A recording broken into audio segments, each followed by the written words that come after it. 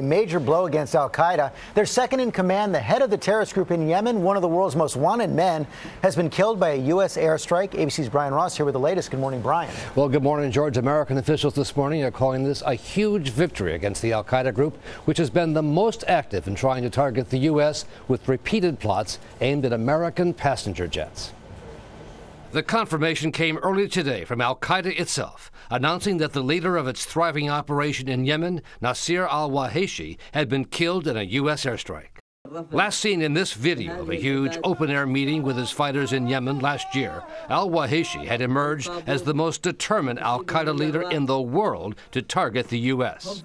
It was his al-Qaeda bomb makers who were behind the repeated but failed efforts to bring down U.S. passenger jets. Using bombs hidden in underwear and in printer cartridges, they were able to easily get by airport security. Al-Wahishi, who once served as Osama bin Laden's personal aide, had been one of America's most wanted terrorists, with a $10 million reward for him, dead or alive.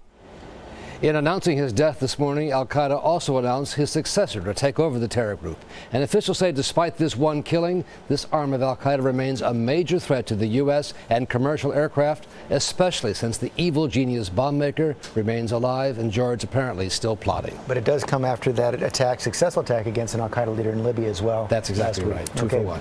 Brian Ross, thanks very much.